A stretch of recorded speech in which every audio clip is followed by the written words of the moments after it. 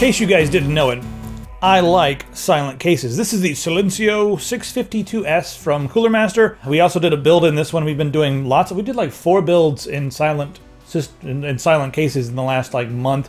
The system that I'm actually using right now to capture this is in this case because I want silence in the studio before you can hear all that buzzing and humming and the fans and all that nonsense.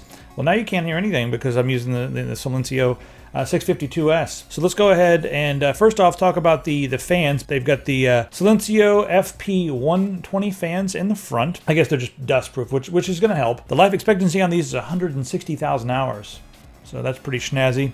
Now, they say that they're 11 plus or minus 1 decibel as far as the noise go. As far as the speed goes, they're up to 1200 RPM, but they can ramp all the way down to 200 RPM. And they are capable of pushing 38 cubic feet per minute.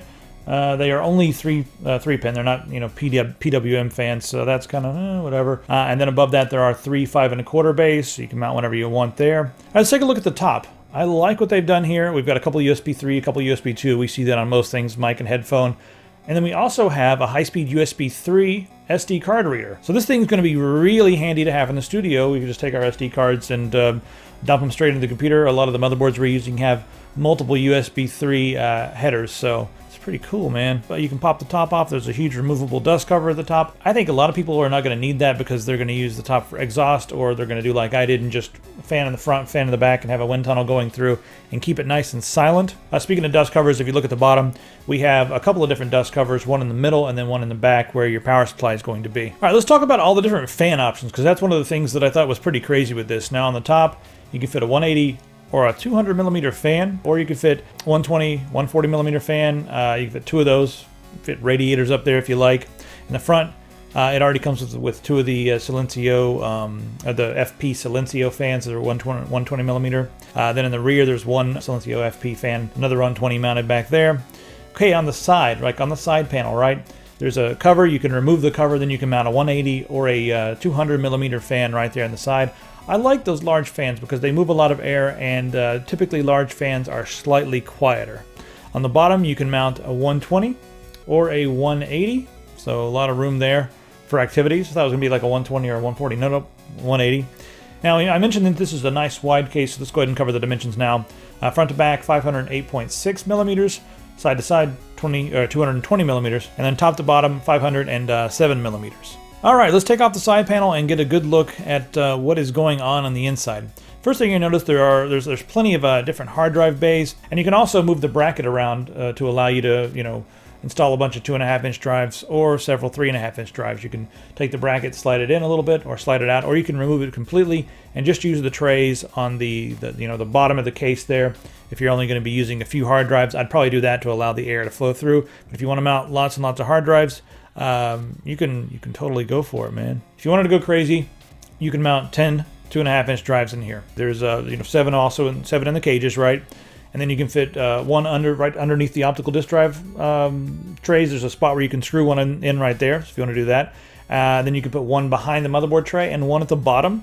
As far as the 3.5-inch drive bays, you can fit 9 of them in there, and you can mix and match the. This is like if you're just doing 3.5-inch 9. All right, so what can you fit in here as far as your graphics cards go? You can fit a 423 millimeter, that's 16.6-inch graphics card in here, and then the CPU cooler height, 168 millimeters, and that's 6.6 inches. This is a very full-featured, large case. It's not terribly heavy. It's 22.9 pounds, which is 10.4 kilograms. I guess the only thing I didn't love about this is you can tell they cut a couple of corners here and there to keep the price low. I like how nice and quiet it is. The hard drive trays, even though they're plastic, I've seen some of the metal ones out there on the market. They feel more sturdy. I like the fact that you can adjust this and slide it and open it and close it. So it's a different approach, not necessarily negative, but it probably could have been made it, I guess, more dampened against sound and vibration. As far as the cooling goes in the front, we do have a vent along the side because the front is all like sealed off. When everything gets ramped up, like, you know, if I'm stress testing the system to 100%, if you lean down, you can kind of hear the air going in there, so it sounds like it's pulling air in there pretty decently. If you're overclocking and that sort of thing, doing a lot of overclocking, it may start to get warm in there. You may have to put some of the larger fans in there, and I think that's why they've giving us all these options with the large fans. As far as the inside go, we have, everything seems to be pretty standard these days. Decent amount of room to mount your motherboard.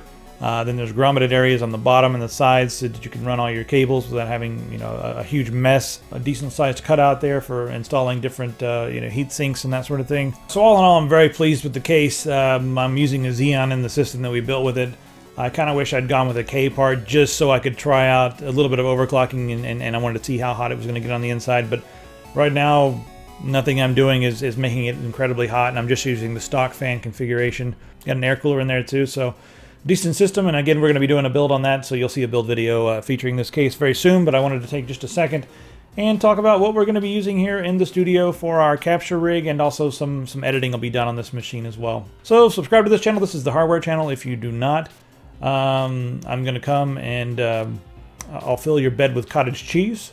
You'll wake up in the morning and you'll reach for your comforter and you'll just grab a handful of cottage cheese. That's what's going to happen if you do not subscribe. So all the people who love cottage cheese are not going to subscribe now.